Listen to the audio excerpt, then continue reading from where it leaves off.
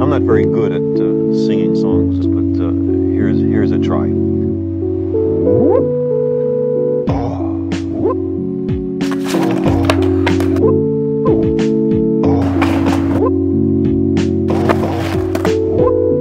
If you wish to make an apple pie from scratch, you must first invent the universe. Space is filled with a network of wormholes. You might emerge somewhere else in space.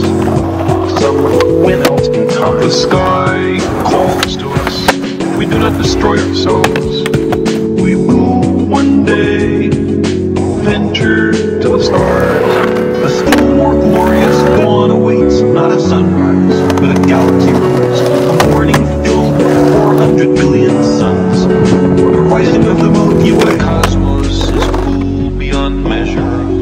Elegant truths of exquisite interrelationships of the awesome machinery of nature. I believe our future depends powerfully on how well we understand this cosmos, which we float like a mote of dust in the morning sky. The brain does much more than just recollect.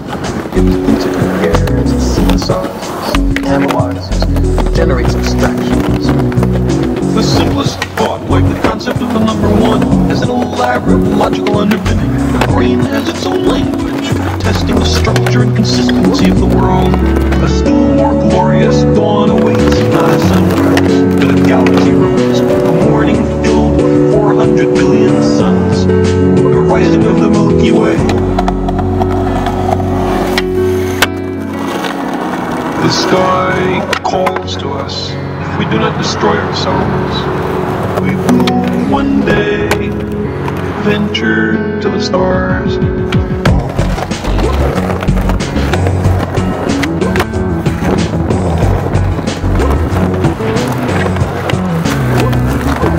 For thousands of years, people have wondered about the universe. Did it stretch out forever, or was there a limit? The Big Bang to black holes, dark matter to a possible big crunch. Our image of the universe today is full of strange sounding ideas. How lucky we are to live in this time, the first moment in human history when we are, in fact, visiting other worlds. A still more glorious dawn awaits, not a sunrise, but a galaxy rise. A morning filled with 400 billion suns. The rising of the Milky Way. A still more glorious dawn awaits, not a sunrise, but a galaxy rise. A morning filled with 400 billion suns. The rising of the Milky Way.